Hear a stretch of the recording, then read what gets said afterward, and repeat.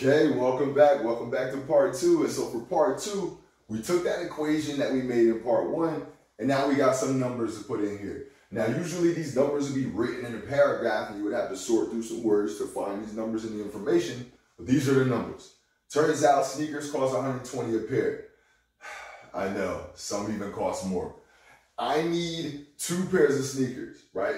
We're going back to school shopping. I need 2 pairs of sneakers to go back to school. Video games cost $60 a game, and I'm trying to figure out how many video games I can afford to get. Well, how much money do I have to spend? Let's say we saved up all our summer money for mowing lawns and stuff like that, and we got $500 to spend. Where would I put that $500 to spend? Yeah, exactly right. That's the amount of money that I got to spend. This is assuming that I'll blow it all on sneakers and video games, which I might. But that's where the $500 would go, right? Let's talk about where these other numbers would go. $120 per pair of sneakers. Where would that go here? Price of 1 pair of sneakers, that S? Yeah, exactly right. And then times the number of pairs that I'm getting 2 pairs, so yes, exactly right. Moving right along. Do I know the price of 1 game? I think I do. Yes, exactly right.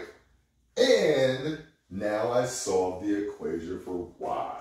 Yes, it's just that simple. Solving the equation for y, though, is another video, and I'm sure you're a pro at that by now. So let's talk about a different type of situation here.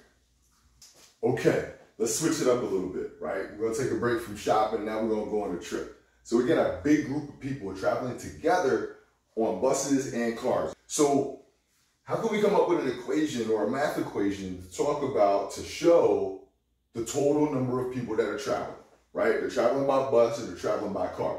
Now, each bus has to fit a certain amount of people, right? So let's talk about that.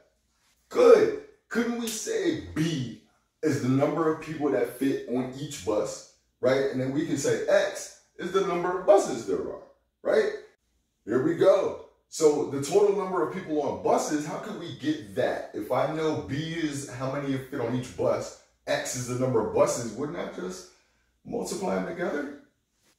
Just like that. Just like that. Now, can we do something very, very similar for cars? Yeah, just like that. And if C is the number of people that fit in each car, and Y is the number of cars, wouldn't I just multiply them together to find out how many people total are in cars? Yes, that's exactly right. And then we could just start throwing the numbers in from the particular problem. Now, wait, I know what some of you are asking. Well, Mr. Herb, what if the number of cars and the number of buses was the same? Good question. And that's exactly what would happen. If the number of cars is the same as the number of buses, then I can use the same variable. It's the same as if we said the number of cars was twice the number of buses. Yeah, if the number of cars was twice the number of buses, I would just take that number of buses and double it and then plug that in. Yeah, you're gonna get a lot of questions like this where one price or one amount is based on another. So then you just change that variable to base it on the other. Yeah, let's throw some numbers in here. You'll see what I'm talking about. Okay, here we go. So we have 300 people going on our trip. We could fit 30 people on each bus. We don't know how many buses are going yet. 6 people fit in each car. We don't know how many cars are going yet, but we do know there are twice as many cars as there are buses. So if X is the number of buses, then 2X is the number of cars. That makes sense? Good. So let's plug it in here, man. Do I know what capital B is? How many people fit on the bus? 30. Yeah, that's exactly right. I don't know how many buses yet. I'm going to find that soon. Do I know how many people fit in each car? Yeah, says 6. Yeah. I solved this equation for X. That'll tell me how many buses and it'll tell me how many cars. Yeah. Man, I hope this helps. Check me out. There's some practice videos to come following this, man. I'll see y'all next time. Thanks for coming by. Oh, yeah.